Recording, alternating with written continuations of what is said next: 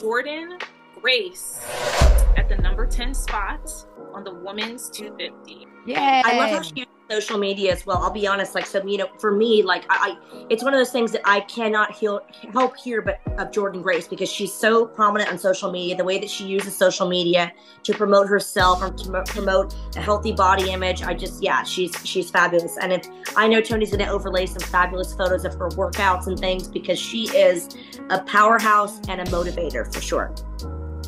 Love Amen. that. Amen. Yay. I love that you brought up the bodybuilding, because I think that's really inspiring. Right?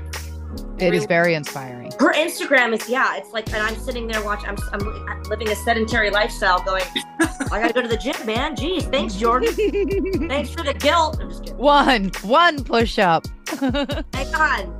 2 peanut That's Grigio. awesome. That's a whole conversation.